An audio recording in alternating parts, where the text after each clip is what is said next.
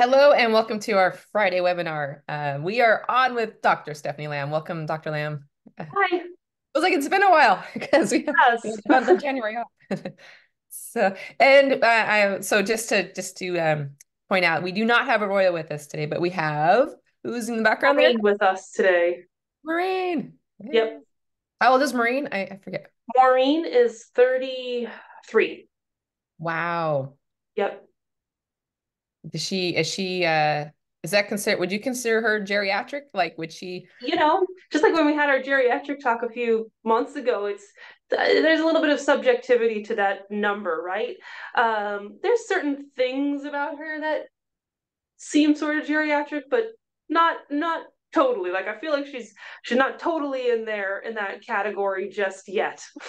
Okay, she's active. That's good. Like she's Yeah, she's active. I mean, of all my birds, she is probably the most chill, but she's always been like that. So it doesn't see, I mean, well, the full time that I've had her, I got her when she was 16 years old. So she hasn't been with me her full life. So, and she's always been just kind of relaxed. So, but I got her because she has seizures, and her previous owner couldn't continue to take care of her because of it. So, um, you know, who knows how much that plays a role in her being a little bit more relaxed. oh wow. Okay. Okay. Wow. That is she's lucky. I mean, out of all the people that take you in, I bet an Avian veterinarian who knows Yeah. all Yeah, about bird health. it took a while to figure out how to get them under control, but she is at a point where she is real stable with them and she's on 3 time a day medication, but she does well. So Oh, okay. Oh, good. I'm glad she's with us today. yeah. Let's see. I'll give people a couple, just like another minute to log in and join us to get our audience here. I was just noticing someone from California, and I am also from Southern California. I feel your pain because we've had rain, and we cannot handle rain here in California very well. But one of the fun things though is we have the like the feral parrots, the Amazons, and oh my gosh, I was watching them like just get drenched, and they love the rain, and so seeing all the birds, especially like the parrots we have flying around here, like just in the rain is so enjoyable. Uh, Yeah. so it kind of, and I think it is. I've heard bird owners say that when it rains outside, sometimes it makes their birds like jump in their bath, like their water, like it kind of is that. See that? That sometimes too. It depends, I think on probably how frequently it rains and The everything. sound of the rain, like whoosh, maybe like Yeah. that. Well, and I'm sure you probably heard about the whole uh, birds will jump into their baths when people vacuum their Yes, house, yes. So I don't know if it's like the sound of the vacuum somehow also simulates that sound of rain. I don't know what that link is that makes that happen, but it's a thing. So that would be a good way to get your bird to bathe. Just vacuum around the You vacuum, know? vacuum on the ground. You're doing two things. You're cleaning up after the bird who's definitely making a mess, and they're taking a bath. It's There great. you go. Well, and see, I have to vacuum, so maybe I'll try that with my budgie friend here. All right. So on that note, I'm gonna oh my gosh, by the way, I didn't say what today's topic was.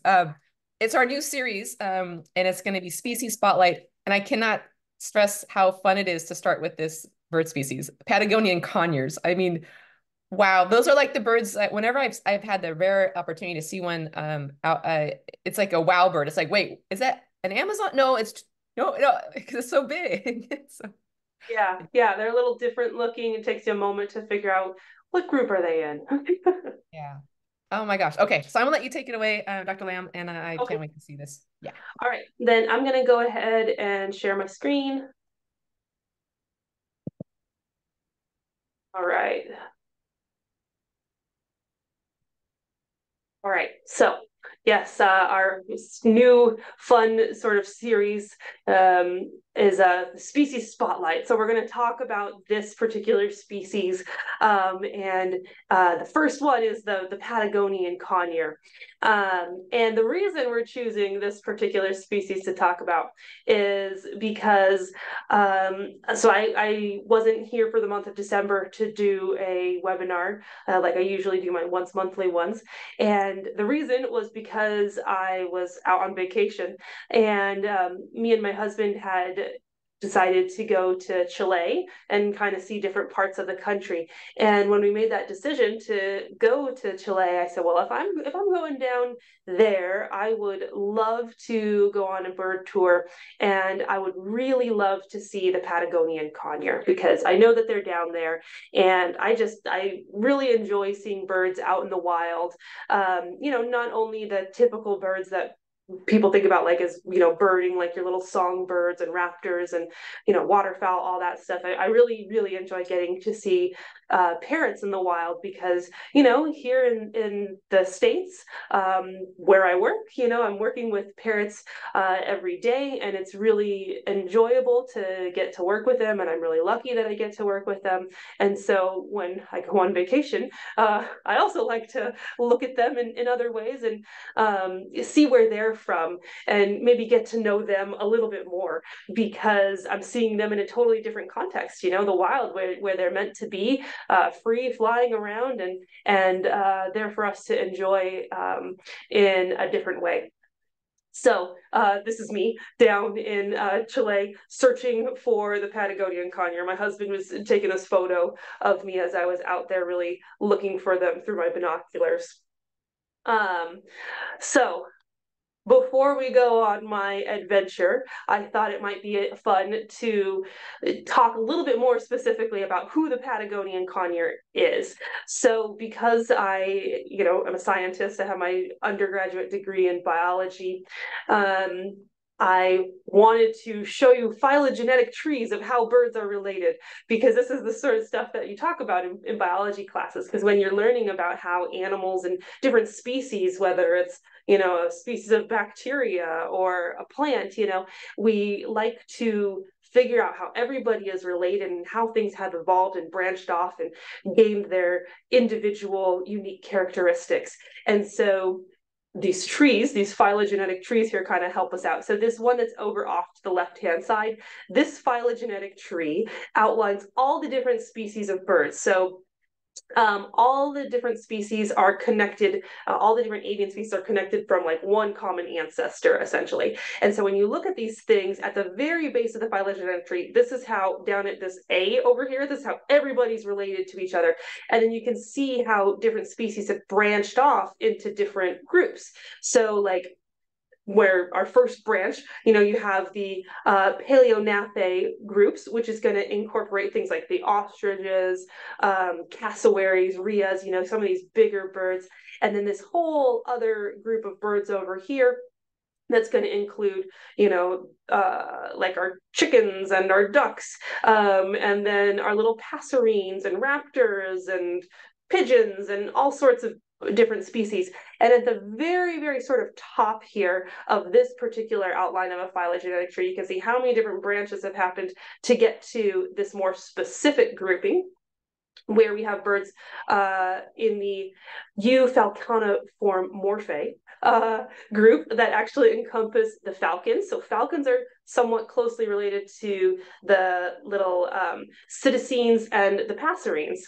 So they're all sort of in this group here. So it's kind of interesting, because if you look at these phylogenetic trees, the falcons are actually more closely related to parrots than they are to others, the accipiters, which are like red-tailed hawks and Harris hawks and those sort of guys. So it's really interesting, because when you look at a falcon, it looks really similar to red-tailed hawk or some other hawk, but they're actually more closely related to parrots, which is super cool. And the way that we figure these things out is, initially, people were just kind of lumping and splitting things based on characteristics. What do things look like? And if you go even far back in history, there was a point where bats actually were grouped with birds, which is really funny, because they're mammals, right? We know that now, but back then, people didn't. And hey, it had wings, it flies, so like a bat is a bird. But with time, and we start to understand species more, we start to recognize that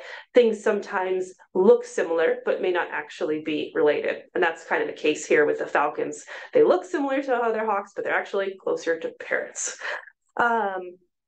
But then amongst our parrots, we have even the little like finches are closely related to parrots. So we have the falconiforms, the psittaciforms, which are parrots, and then the passeriforms.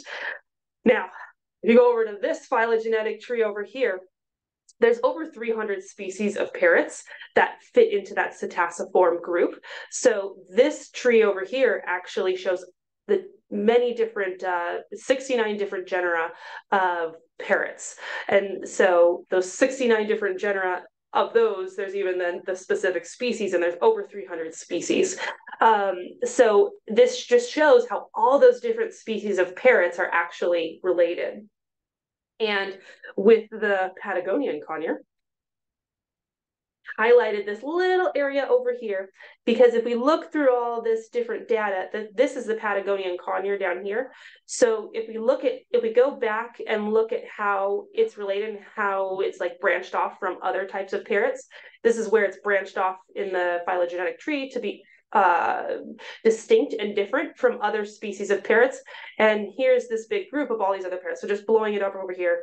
Again, this is the Patagonian Conure. This is its genus species name. We have the name, the common name that we call it, the Patagonian Conure, but it's also known as the burrowing conure. But the true scientific name is a genus and a species. And so this Cyanolysis patagonus is the actual genus species, and then it's related to all these other types of birds. So who are all these other types of birds that our Patagonian Conure is closely related to? Well, groups like the Aratinga. So this is like our little sun conure here, is in the Aratinga genus. The Ara genus, so like our typical macaws. The Orthopsittacea genus, which I don't think I've ever seen actually one of these personally. This is a red belly macaw, so a different group of macaws. Then the Cyanocitta genus, which is the Spix macaws. The Nandaeus genus, which has little Nandae conures. The Diopsittacea, which is going to be like the noble and the Hans macaw. This genus is a little hard for me to say. It's the Guaruba genus, and it's a golden conure. And then the Leptopsittacea, which is the golden plumed parakeet. I've never seen one of those before. But so all these different types of macaws and smaller, like the Aratinga, which is kind of like mini macaw or small macaw, all these groups of birds are closely related to the Patagonian Conure. So just kind of neat information to know how they're related and who their cousins actually are. So where is the Patagonia Conure from? Well, this picture here is a picture of South America.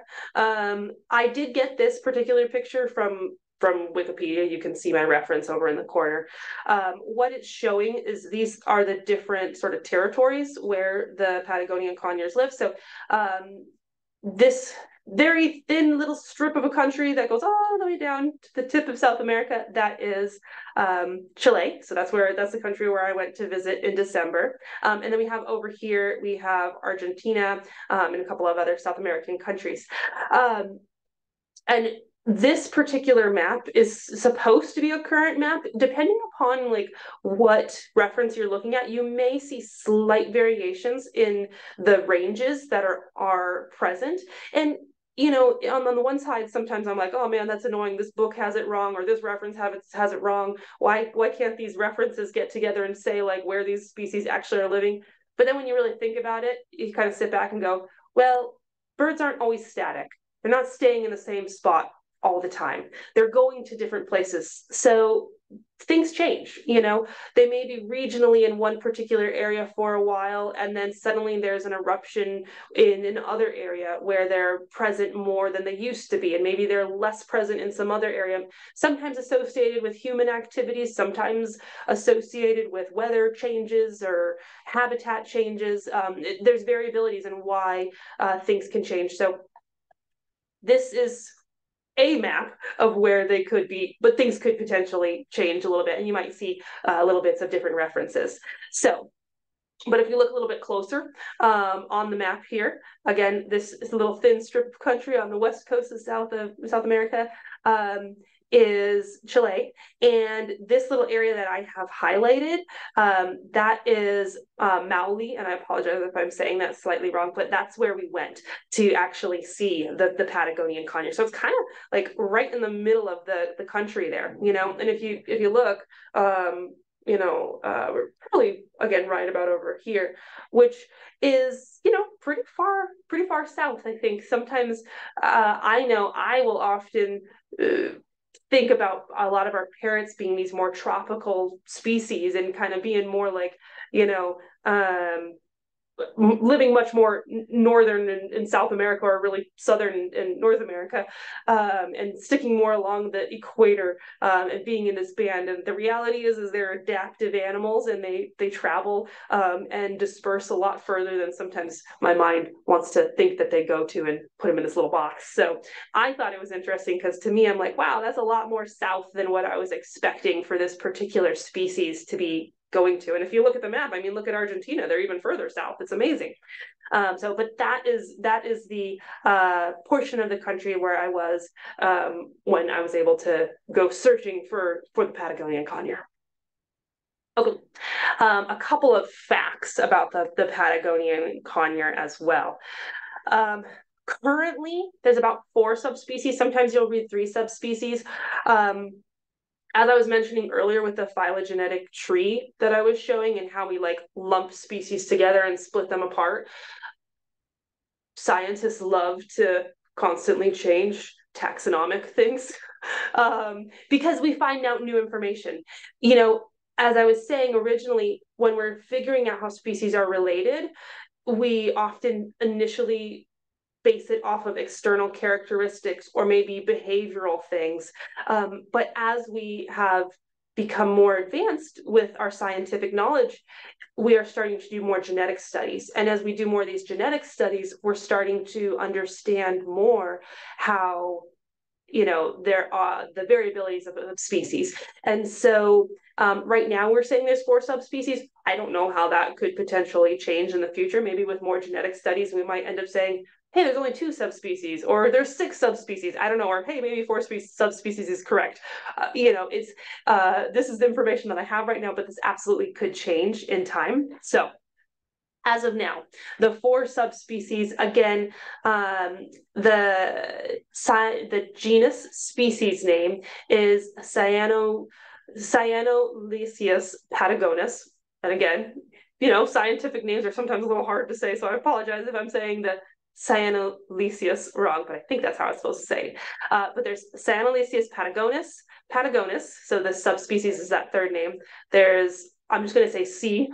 Patagonus conlara is the next subspecies, C. patagonus andeus, and C. patagonus bloxami. And so the particular species that, or subspecies that I was seeing is considered the C. patagonus bloxami, also known as the Greater Patagonian Conure. The other groups are kind of just called the Lesser Patagonian Conure, and it's because there is a size difference. So the Lesser Patagonian Conure, generally the weight size is going to be between like 230 to 340 grams, which is still kind of a big range in my mind. But the Greater Patagonian Conure, their weight range is about like 320 to 390 grams. So just a little bit of variability in the size of them. And with that, also a little bit of variability in the size. There's a little bit of differences in the feather coloration. Again, particular subspecies that I was seeing in Chile, they have a little bit brighter yellow on their like underside, and I'll show you some pictures that show that. And they also have a little bit more extensive of like a white marking forming this pectoral band over their chest. And again, I'll show that to you guys as well. To me, it says, like in the descriptions I could find, they call it a pectoral band, but I would say that little white line kind of runs more at the crop area. But the other species, the lesser Patagonians, they don't have as much yellow on the bottom, and they don't have this little white whitish band by the crop area. So the differences in the subspecies, again, if you looked back at that map and you could kind of see how there's some on the Chilean country, and there's some like over on the more in Argentina. It's thought that they may have originated in Chile, and then there was like some single migratory crossing over the Andes, where they then moved into Argentina and had more of an eruption in that portion of South America. And if you haven't been to South America and seen the Andes, like, you got to go at some point in your life, because the Andes are amazing. Like, the height of these mountains is just immense. It's almost like mind-blowing, because here again, me in North America and the US, I'm around mountains, and I think I know about mountains, but then I go other places, and going to see the Andes is just, I mean, those mountains are so tall. And I think about this migrational crossing. It's no wonder it was believed to be a single migrational crossing, because thinking about those birds flying over the mountains to get to the opposite side there, I don't know. It's just it's amazing. And maybe we don't have that quite right. Maybe with more time people will have other theories that pop up. I don't know, but pretty cool stuff. The other thing that's neat about the Patagonian Conure is they're a little bit sexually dimorphic. So the males are actually a little bit bigger than the females, and they have a little bit more red and larger abdominal red patch on their like abdomen region. So sometimes those sexual dimorphisms are a little harder for us humans to tell, but the birds could tell. And the other thing that's super cool about the Patagonian Conure is they actually nest in limestone and sandstone cliff faces in large groups.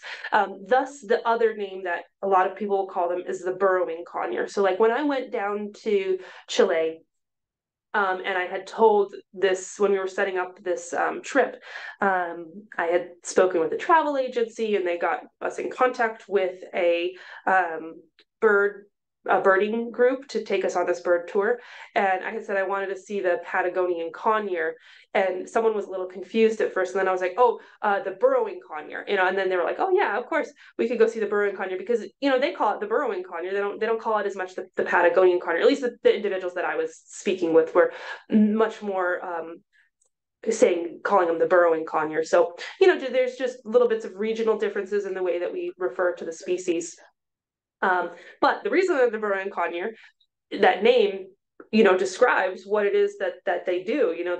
They're nesting and burrowing into these cliff faces, which is really cool and unique.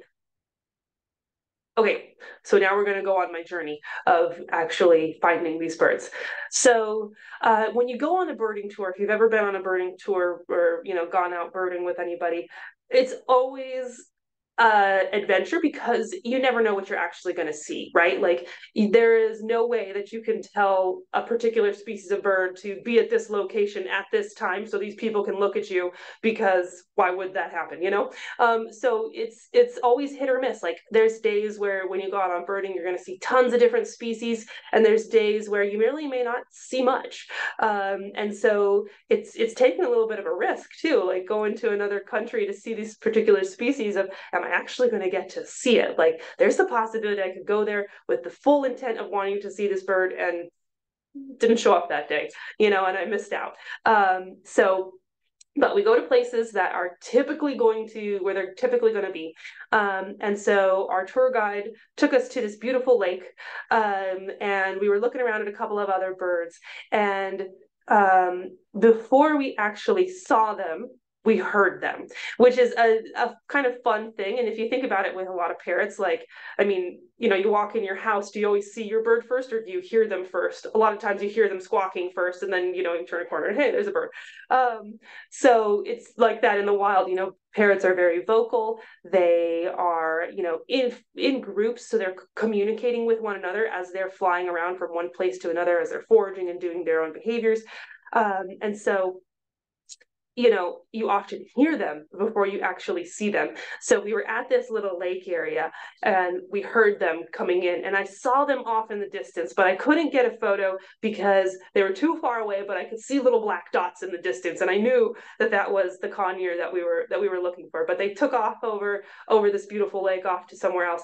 I also wanted to show these pictures because, again, for me, who is, you know, I'm biased because I live where I live, and I'm not living somewhere where parrots are. And again, I often think about these very tropical environments that these birds live in.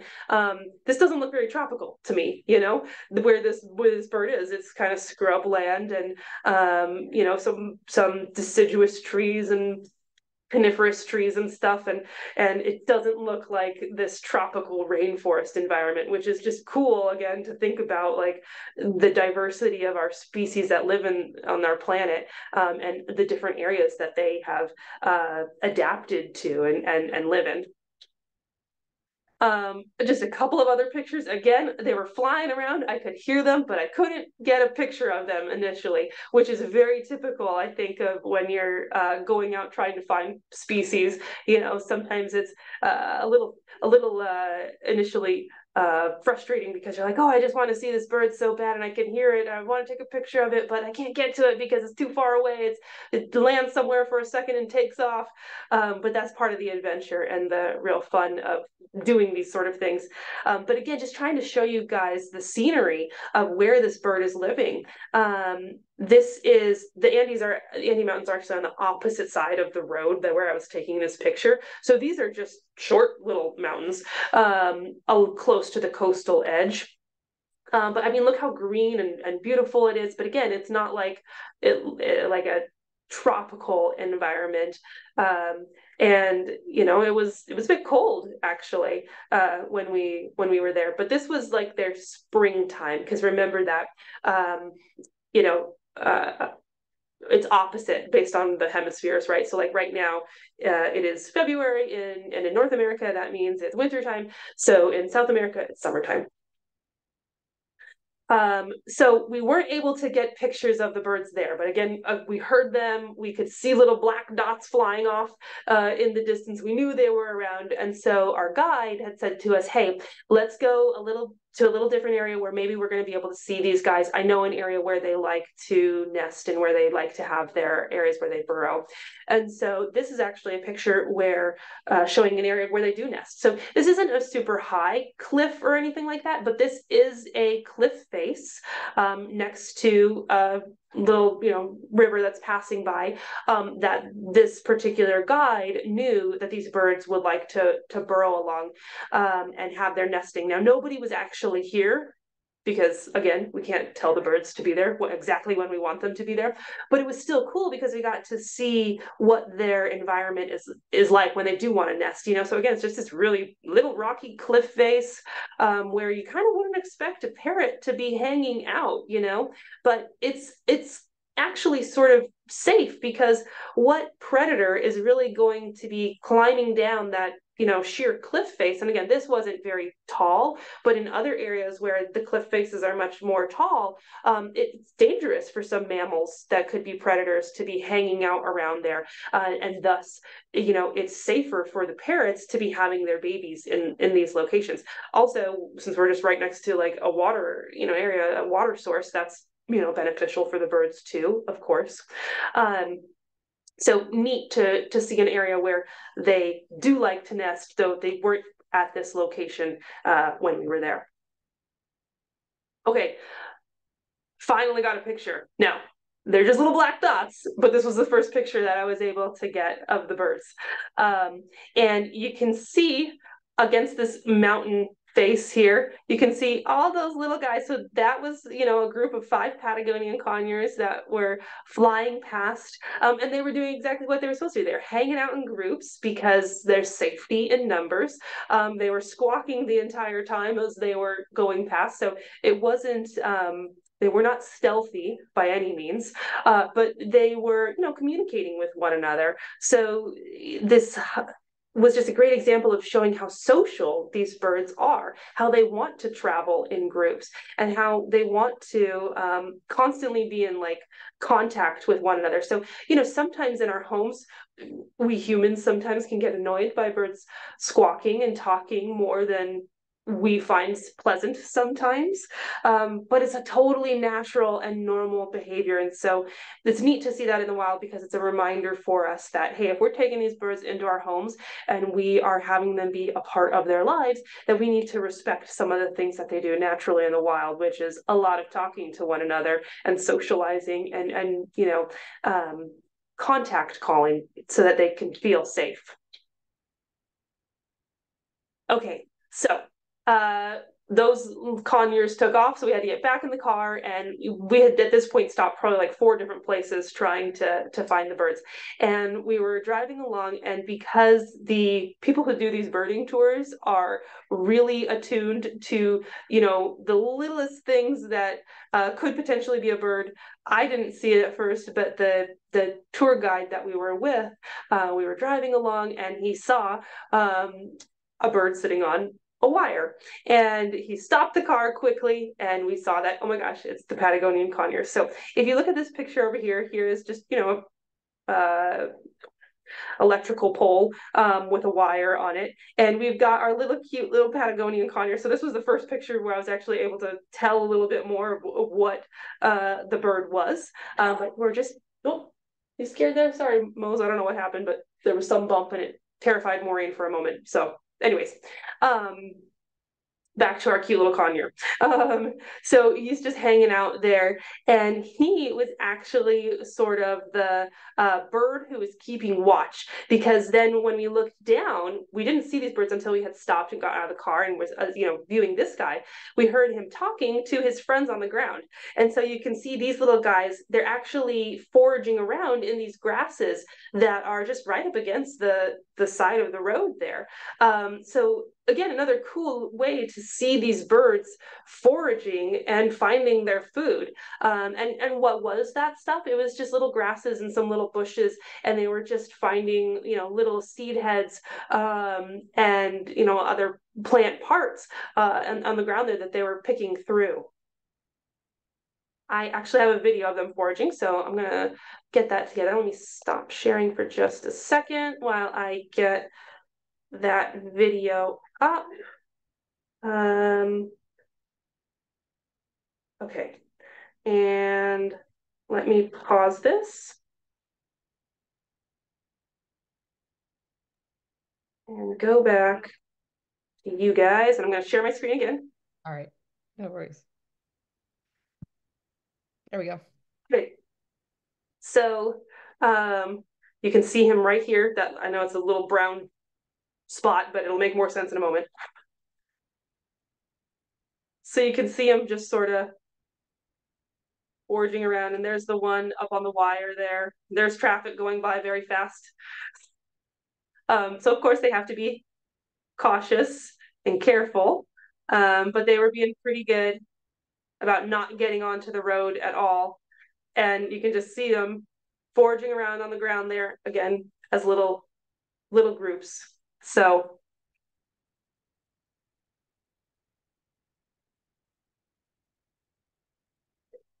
and then I have one other one, this one.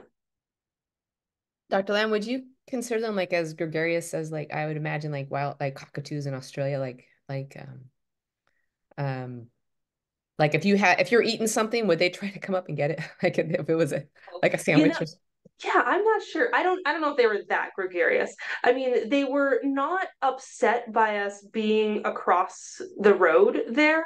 They certainly, you know, knew we were there. They seemed to have some level of comfort, but I don't think they were too interested in coming over to us, you know, like they weren't that interested. They were like, oh, there's humans over there, but like we're foraging, we got stuff to do, you know. And that one that's up on the wire, I mean, he really seemed to be the guy who was just checking everything out, making sure everything was okay. His buddies are down there, he needs to let them eat. And I didn't see them switch off or anything like that, but I wondered if that's what was, you know, going to happen maybe. Or, you know, had he already eaten, he didn't care and he was full? I'm not too sure.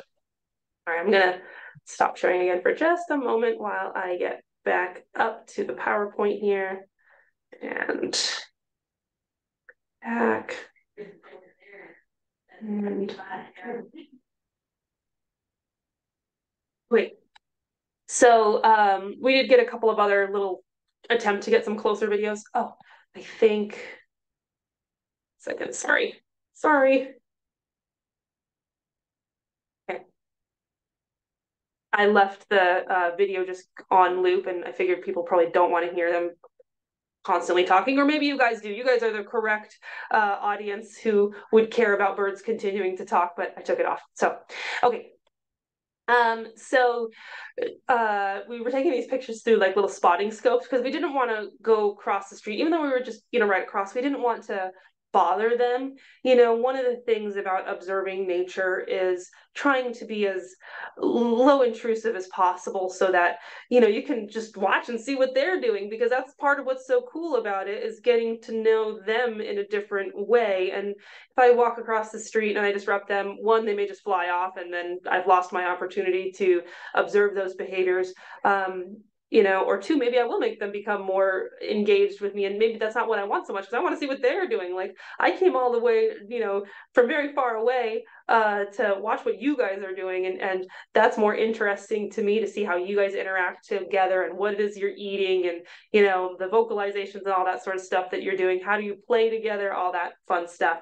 So we set up right across the street with a little spotting scope to observe them from afar. And so you can kind of see these two hanging out together, just looking around, enjoying the day. Again, it was cooler, so I would say the temperature was probably like in the high 50s that day when we were there.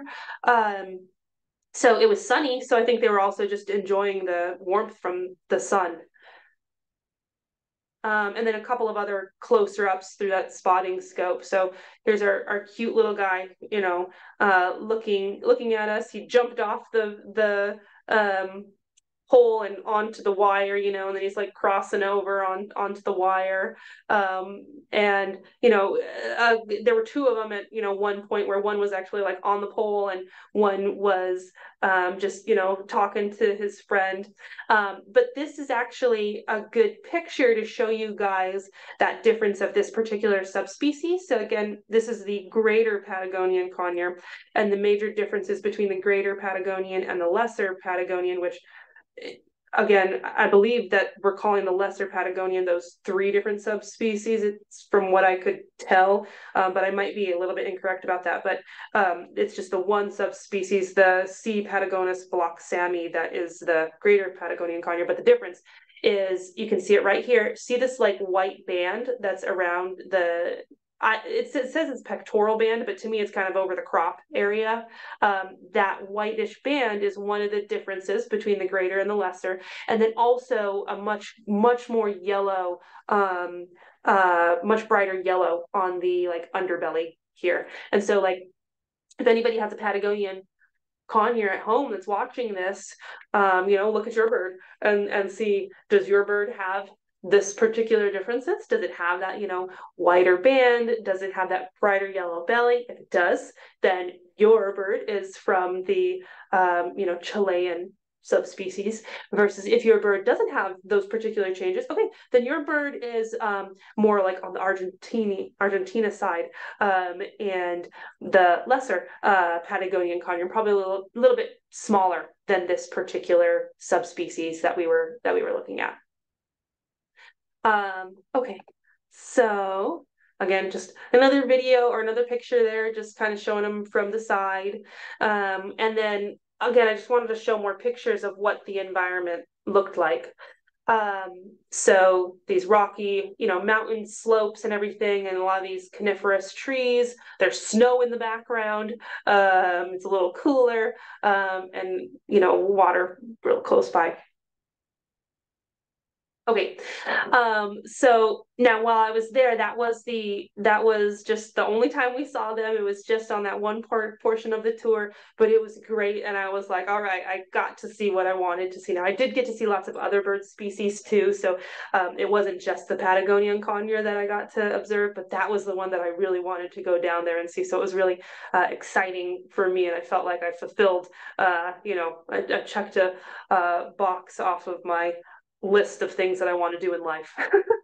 But to give you guys a little bit more information about the Patagonian Conure, we don't see them as much in captivity as I think, earlier years, 40 years ago, 50 years ago in captivity, because things have changed a little bit. And so now I probably see maybe a Patagonian, maybe in my practice, couple times a year, 3-4 times a year, maybe. It's not that much that I actually see this particular species.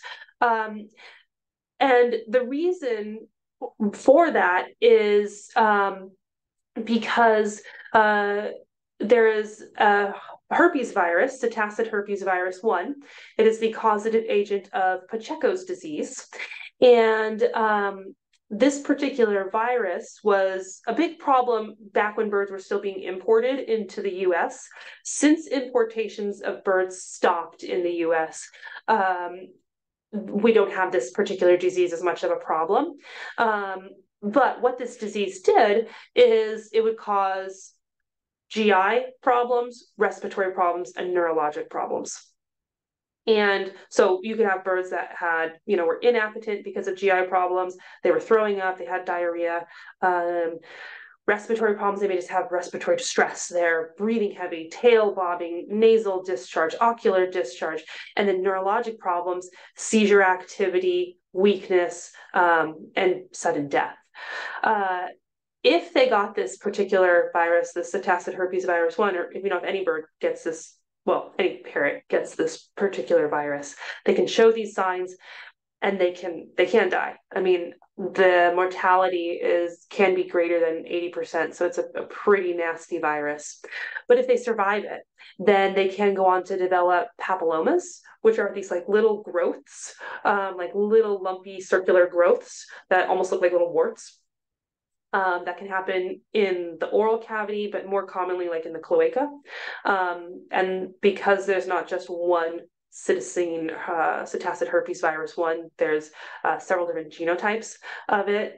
There's certain genotypes that are more likely to cause mucosal papillomas, and then there's other genotypes that if they get that particular genotype and they survive from it, they may not go on to develop mucosal papillomas, but they may actually go on to develop certain cancers.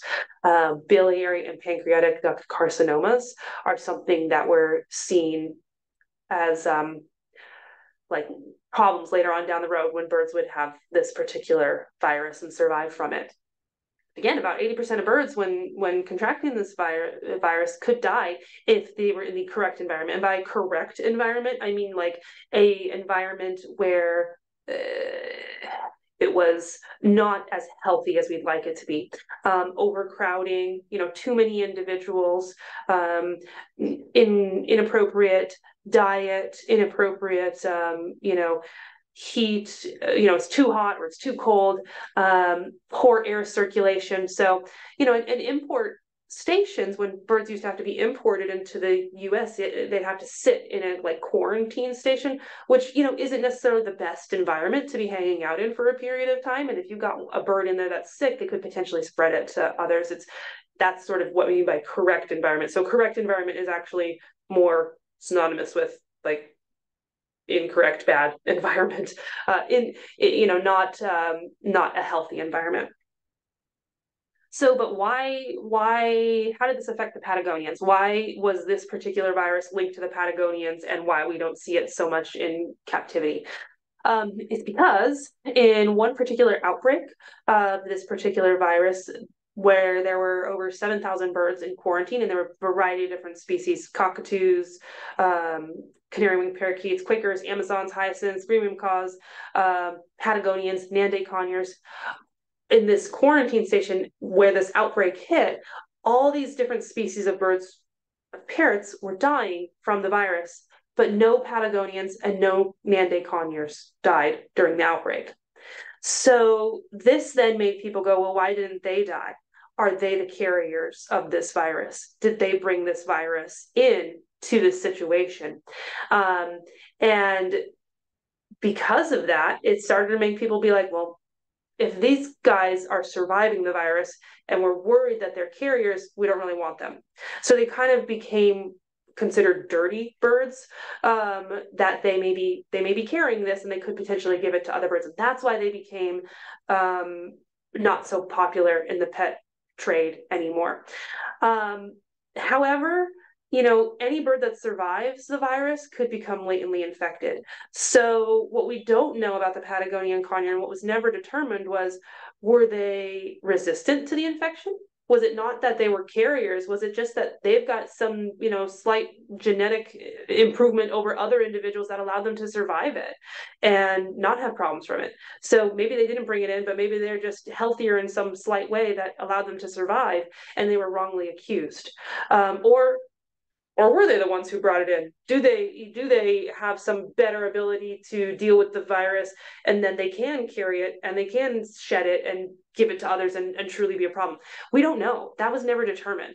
So to this day, it has still been that, well, maybe we shouldn't have the Patagonians mixed with other flocks, and people will have them mixed with other birds. It's just that outbreak situation really painted them in a bad light because they survived, which is sad, but the truth. So we don't know, but there you go. That's the history of why the Patagonians aren't been as popular in captivity. Okay, bonus. I'm going to show you guys one more bird species that I saw while I was out there as well. You heard about the Patagonian. That was what I went down there to see. But I did go see other birds and other species while I was there, which was really cool. But there was one particular species that I was not expecting to see while I was down there. And when I encountered it, I was just super excited that I got to see this other species of parrot. And this is the austral parakeet, also known as the austral conure. But again, down there, in South America, people were calling it the austral parakeet. But here we may call it the austral conure. So you could hear it by either name. It's the same bird. Now, this bird is really cool because it was even further south than the Patagonian conure. So again, I have my map here of Chile. And again, Maui, where I was somewhere like maybe about there-ish, I think. And we were all the way down here at Torres del Paine National Park, which is, most people don't go, I think, there for birding. It's more like a real cool outdoorsy, like amazing part of the world to see. Lots of great hiking and outdoor activities. But of course, because I love birds so much, I was like, oh, I want to see the birds while I'm here. So this particular species is down there, and it is cold down there. And again, we were there during the springtime, and I think the highs for the day were like low 50s. And me saying cold, keep in mind I live in Arizona. I live in Phoenix, Arizona, so I'm used to like warm temperatures. So to me, 50s is cold, whereas other people may not think of it as cold. But the reason I bring it up in this context is the temperature is because, one of the questions I get asked a lot is, what is the temperature that is like too cold for my bird? When do I need to bring my bird inside or, not go outside? When do I need to provide supplemental heat? That sort of thing. And I'll often give a general answer to that of, well, we definitely know they need like a supplemental heat when it's less than 55. But, it's really variable for one species to another. And also your birds that are been living in a captive environment are going to be different than birds living out in the wild. But it is really neat to see that they actually can live in much cooler temperatures and like hang out in the snow and the rain and like really windy environments. And they're just like, hey, this is life. It's cool. Everything's fine. So they're much more adaptive than we often give them the ability to be. But back to how are these guys related to other species? I had to bring my phylogenetic tree back up. This is that Patagonian conure. And again, we saw how the Patagonian conure is branched off from all these different species of, like our little macaws and everything.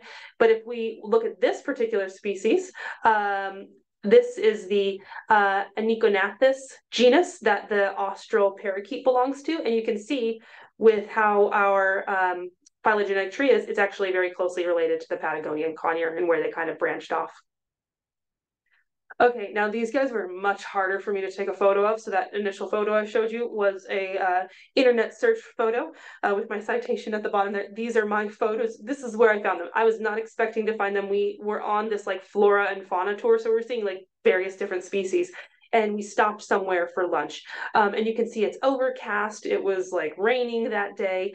And we stopped at these little places to have lunch with this tour group that we were on. And while the tour group people were like setting up the lunch for us, they were like, go just, look around, do what you want, come back in like 5 minutes and we'll have lunch ready for you.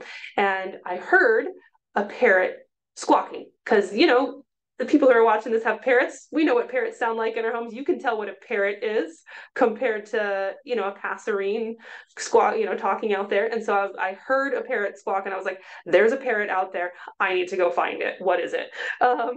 So I searched around and looked up in the trees, and here's this tiny little thing. And then you see these little black dots flying away. Like there's the little dot, and there's the tiny little wings that was them. They took off.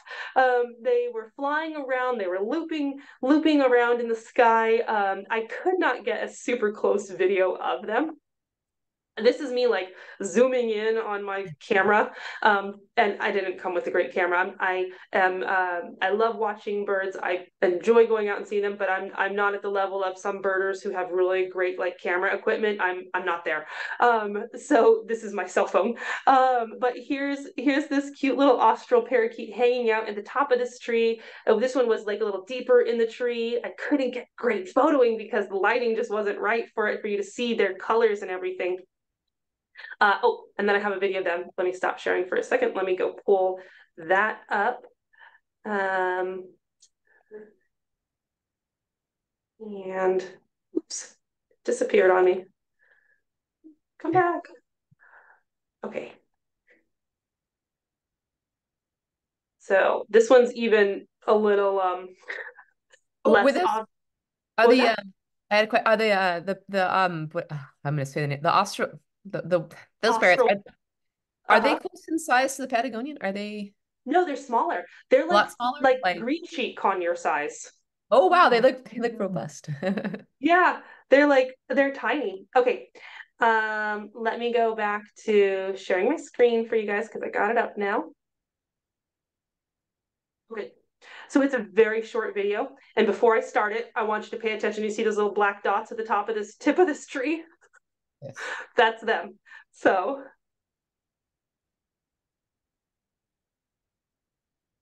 there you go. So it's a very short video because it's far away and they were just taking off. But notice the environment. Like it is overcast. It is raining in this video. You can see like the rain kind of coming down and look at how windy it is. And they're just hanging out up there. Again, it just was amazing to me because I think so much about protecting our birds and keeping them like safe and not exposed to the elements. But look at them. They're out there having a great time being exposed to the elements. As you were talking about the Amazons in California, the wild Amazons that are out there and them just having fun in the rain. Sometimes I think, man, we protect them a little too much sometimes. And, maybe we do need to let them have a little bit more fun out there, being exposed to the elements in some way, of course, safe, but, just Helicopter parents. yeah. Okay. And let me go back to this. All right. So the other thing that I did with these guys, because I wanted to see like what it was they're eating, because I love nutrition. I think it's really interesting. And so I actually took a couple of pictures of the things that we were watching them eat. And so they do eat lichen, which is really cool. Like who feeds their parrot lichen? Like pretty sure nobody. But they eat that, you know. And these little berries, I'm not really quite sure what particular species of bush this was. And these little flowers, they were eating these little flowers. And this is just another picture of the environment where there's in Torres del Paine. Again, it is cold. And look at that mountain off in the distance. You can't even see the mountains really well because it was just so cloudy and everything. But and anybody who's been down there knows that it's very beautiful and amazing environment, but it's cold. And so just so neat to see a little green cheek conure sized parrot hanging out down there having fun. Wow, that's amazing. Um, so yeah, so that was my adventure. These are just a couple of other species that I got to see. This is the upland goose. They're sexually dimorphic. So the brown one is the female, the white one's the male. Oh, and then that little guy right behind him, which is kind of hard to see, that is the austral robin, I think. It's like our American robin that we have here. I mean, they look very similar. Austral thrush, that's what it was. Austral thrush, it's like the American robin. This is a southern caracara. In Arizona, we have the crested caracara. These guys were really cool too. They're in like the falcon family, so they're neat because they're these raptors, but they're very social and there's many parrot-like things about them, which is cool. This is the Magellanic woodpecker. He was huge. I mean, this guy was, you can't tell with the picture, but he was a good sized woodpecker. And then this is through a spotting scope, but that is a juvenile Andean condor. So there you go. That was Wow. my trip. I know we don't have much time for questions. I'm not sure that there was going to be too many questions with this particular one, but if anybody had any questions in the last few minutes, I'm happy to answer. All right. Well, that was amazing. Is there something on it that you wish you brought with you on your trip? Like oh, if I only had my like, I mean, did you bring a field guide with you, or do you know these birds ahead of time, like what to look Um, for? so silly me, I forgot to bring binoculars. But I bought some while I was out there. Like, when you go on vacations, at least for me, there's always something I forget. And I knew I was doing these bird tours. I mean, like, this was really important to me, and I forgot to bring my binoculars. So I had to buy more when I was down there, but it's okay. Um, and then this particular trip, I did not buy a field guide, and it would have been nice to buy a field guide. I've done that before with a couple of other places I've gone to, and it is nice to have those field guides.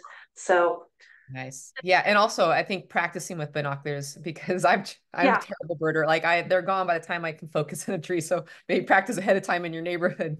Your it's neighborhood. it's it's totally true. My husband, like he loves animals, but he's not as into animals as I am. So like he does these tours with me, but like when I'm better with finding stuff with the binoculars, and I have to tell him exactly where to like go to like so that he can see it because he just gets lost when he's behind binoculars. Oh my goodness. Okay, we do have a question for you. Is there any information regarding the impact that the recent fires in Chile had on the Patagonian conure population? So the fires affect that at all? I don't know. I don't know the answer to that question. I wish I did, but I really am not too sure. I don't think they have much of an effect, but I'm probably the wrong person to ask that question. I'm sorry. Oh, okay. And then a question about the let's see, was the megalana, woodpecker? Atlantic. Thank you. Bigger than a pileated. I'm killing words. I'm So sorry. yes, I mean this guy looked like I was surprised how large he was. And he has this giant like red head. I mean, how could you miss that red I mean you can see how his body blends into the tree, but that red head is such a huge signal of here I am. But yeah, they did seem bigger. Wow, that's an amazing bird. Look at that. Look at that bill. It could totally hammer things in. Yeah. And just real quick, so you kind of had in a mention there where you had a photo through your binocular through the lens of you used your Yeah. camera to get a closer shot. Yeah. Yeah, like this one down here of the Andean condor right Yeah. here. that Yeah. is also through a spotting scope. And so if you take your cell phone and you line it up just right on the Oh, spotting scope, perfect. you can get a photo. Yeah. Oh, that's awesome. I think I have found spotting scopes to be a little easier for me because I'm challenged with binoculars. Like I'll have to only have to focus with one eye. So I Yeah. totally, that's that's my good jam. Oh my gosh, this is amazing. Wow. So yeah, that is a good bucket list trip that you went on. So I can totally see that's amazing. Yeah. I love it. I hope everyone will just man, seeing those in the just hearing about their life in the wild is really uh Yeah, it's fascinating. it is I find it very fascinating. And I think I encourage anybody to go and travel and see these birds because it gives you a whole new appreciation for them. You know, I feel like I'm a changed person when I get to see birds in the wild, I feel more connected to them too, you know? I love that you kind of like looking to see what they're foraging on and getting a really good feel for the environment. That's kind of neat. You can even do that with the birds in your own neighborhood. It's just like, what are they doing? Like they're not just sitting in trees and flying around. They're doing Exactly. stuff. So They've got their own little lives, you know, and things that are going on. So it's really fun to sit back and watch them and watch their little soap operas. for sure, for sure. Okay, I got some announcements to make. Okay. First of all, today's giveaway winner. We have a giveaway winner, and that is going to be going out. This is going to be some it's the 40th anniversary of Advocate. So guess what? We're going to be sending you some advocates. That's going to Jan Trudell, as well as another product of your bird's choice from Lafeber. And let's see. Okay, so next time we're on with you next month, we have a special it's going to be someone's special birthday. So 10-year anniversary, 10-year birthday of a special feathered friend that people might know from being, if you've been on our webinars before. So we're gonna actually have some special giveaway. I mean, you've got to join this because it's gonna be a little party we're having, and we're gonna have some party favors to give away, so to speak. I'll put that in quotes. But we actually have some cool things that we're gonna be doing, some extra prizes and some special offers. And so yeah, I mean, it's gonna be a Royal's birthday. Don't tell him. We're gonna Yep. celebrate. Uh, It'll hopefully be a we're surprise. That's why he's not here today because we didn't want him to know that we have a surprise set up. exactly. Morgan will be good. She won't tell him. Is she invited to the party? Maybe. We'll see. Okay. All right. So everybody, you have to join us. That's going to be in March. What days is he's a March birthday? And then also let's see what else we have. So just going to rewind a little bit. Anyone who was on with us last Friday, if they're interested in having in going to the conference, that they're gosh, I'm having a brain blank here. But the Phoenix Landing conference with Dr. Arose as well. Yeah. You can get the discount code. You just got to contact. They're still going to honor the early bird discount code. That's in April, beginning of April. So that is going to be contact@phoenixlanding.org. So if you didn't have a chance to register and you feel like going, it's North Carolina next in April. So it's coming up fast. It's going to be here before you know it.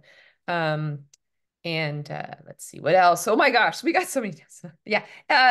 Just another, we have it's the 40th anniversary of Avigates, and it's the 50th anniversary of Lithia Nutriberries. We just got so many anniversaries that Lefebvre does, but they're the reason I was throwing this shirt, and I'm going to show it again on the back here. Hopefully you can see it. It's got all the birds on it. Hopefully you can see it. Cute. How Um, fun. it's part of the Valentine's bundle that's on lefebvre.com on their shops. There's a cute little bundle of t-shirts and some Lefebvre foods. So and Valentine's is next week, so I think, right? Yeah. Okay. Yeah, that's fast approaching too. So all right. Next Friday, we're going to be on with Pamela Clark, and she's going to give us the lowdown on how to find a reputable bird breeder. So I hope you come back for that. Dr. Lamb, thank you so much for the Patagonian Conures, man. Just to see those guys in person is so amazing. Yeah. All right. Well, I hope you have many. I can't wait to see what next species pops up for this series. So there we go. All right. All right. On All that right. note, all the best to you and your flock. Everyone be safe. And until next time. Bye. Bye.